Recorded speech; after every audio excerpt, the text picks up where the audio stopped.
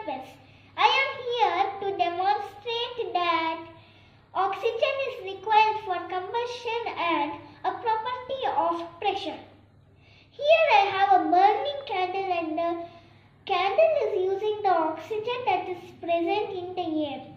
I am going to cover the candle with this bottle, and the candle is now using the oxygen that is present inside the bottle.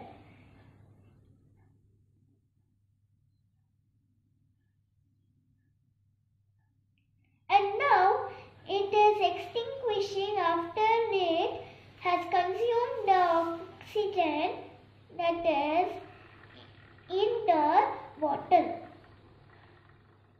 This proves that fire needs oxygen to burn. You would have noticed that the water level in the plate is decreasing and the water level in the jar is increasing. Do you know why?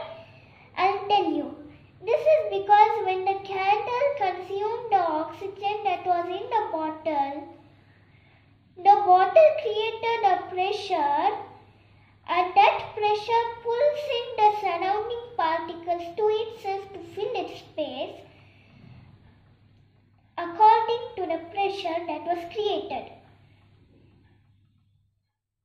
You can try this at home, and you can use 2 or even 1 candle, and you can use colored water also, and you can use even plain water.